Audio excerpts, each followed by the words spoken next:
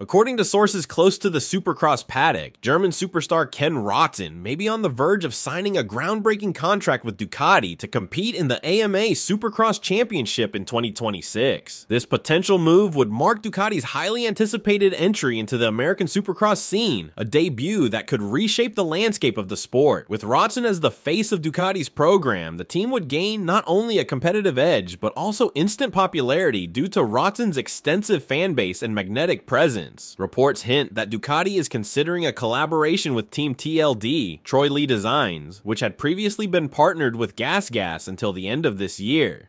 Team TLD, however, is not expected to compete in 2025, likely gearing up for a significant relaunch in 2026 in conjunction with Ducati's debut. This hiatus might allow both Ducati and TLD to invest their efforts into building a formidable Supercross program, bringing Ducati's high-performance engineering to American soil in a way that meets the unique demands of Supercross. One potential hurdle in this partnership, however, could be sponsorship conflicts. Ken Roczen has long been associated with Redbull, a brand that has heavily supported his career and public image. On the other hand, Ducati traditionally maintains a partnership with Monsterenergy in its racing ventures, notably in MotoGP. For Roczen to join Ducati without compromising his relationship with Red Bull, some adjustments might be required. Rumors from the paddock suggest that this issue could potentially be sidestepped if Monsterenergy decides to end its off-road sponsorship with Ducati, which would open up new sponsorship opportunities for both Roczen and Ducati as they enter the Supercross arena. Although these developments remain speculative, the mere idea of Ken Roczen racing a Ducati in 2026 has already sparked enthusiasm and speculation among fans and insiders. Roczen's blend of experience, charisma, and skill could make him the perfect ambassador for Ducati as they make their first strides in American Supercross. Meanwhile, anticipation is also building for the Paris Supercross, which will take place on November 16th and 17th. One of the biggest names expected to appear is Jett, whose recent stats in motocross and supercross have set new standards in the sport. After a stellar 2023 season in which he dominated the 450 outdoor series with a perfect record, winning 22 out of 22 motos, Lawrence has shown no signs of slowing down. His entry into the 450 supercross class in 2024 was met with equally impressive results. Despite facing challenging, muddy conditions in some rounds, Lawrence clinched the championship with 8 wins, twice as many as his closest rival, Cooper Webb, who has also confirmed his participation in the Paris event. Lawrence's rise has been meteoric, drawing comparisons to the sport's legends. Only icons like Jeremy McGrath and Ryan Dungey had managed to capture the 450 Supercross title as rookies, a feat that speaks volumes about Lawrence's exceptional skill and mental toughness. Remarkably, Jett is already leading in the ratio of wins per Supercross race entered, a metric that suggests he may be on track to challenge some of McGrath's seemingly untouchable records. If anyone is positioned to rewrite the history books, it's Lawrence. His relentless drive and remarkable adaptability across both motocross and supercross are setting him up as a future legend of the sport. As fans and analysts alike look forward to the Paris Supercross, the question on everyone's mind is, will Jett Lawrence continue his winning streak and move even closer to securing his place among the all-time greats? With stars like Roczen and Lawrence lighting up the supercross scene, the future of the sport looks brighter and more competitive than ever.